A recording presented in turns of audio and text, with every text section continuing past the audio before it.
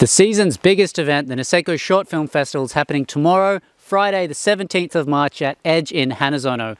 Doors open at 5 p.m, so don't miss this chance to check out 17 incredible films from renowned producers from around the world. Hanazono has opened their impressive zip flight experience for a limited time this winter and is open now until April 9th. This zip line is the biggest in Japan at over 1.7 kilometers and is located right next to EDGE, which is hosting this year's Short Film Festival event.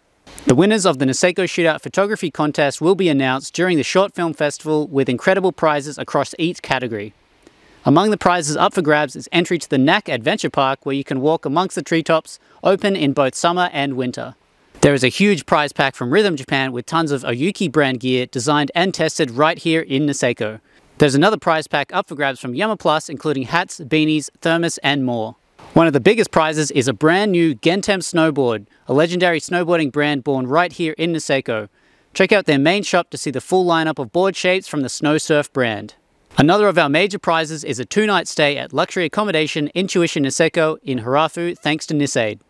There's also a Niseko United season pass on the line, giving access to all 4 resorts all winter long, plus many more incredible prizes. Thanks again to all our generous sponsors for supporting the Niseko Shootout Photography Contest and the Short Film Festival. Entry to the event is free, and there will be welcome tequila drinks by our sponsor Don Julio 1942, as well as shuttle buses to and from the event. If you can't make it, don't worry, you can tune in to our live stream on our YouTube channel. Doors open at 5 p.m, and we can't wait to see you there. In Niseko, this is Al with Niseko Tourism.